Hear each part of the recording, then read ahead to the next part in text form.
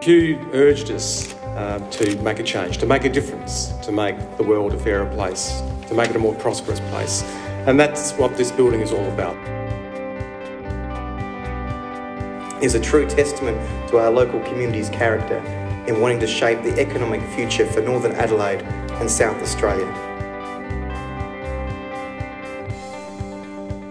Links the work of this building with the community around. 70 workers were on site each and every day.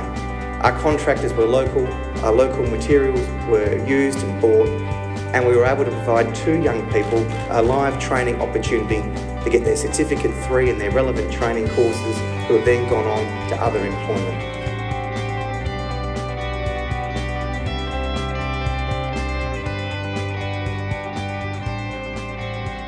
In this centre, a facility exists that not only enables that interaction between innovative researchers and thinkers in institutions like the University of Adelaide to sit down with business and industry leaders, but it enables that to occur with high technology resources.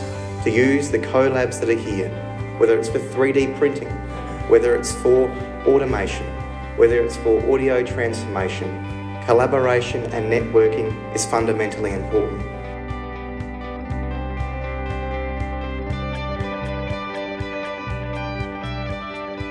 Our efforts over coming months will be targeted to sectors with high growth prospects, including food, wine, tourism, health and aged care.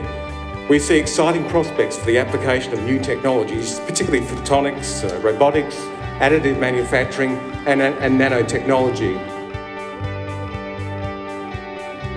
So it's a collaboration across all sectors of government and all political persuasions. We will change the face of Northern Adelaide, continue to build jobs and investment, and face the challenges that we've heard about in a truly Australian way, which is get in and get the job done.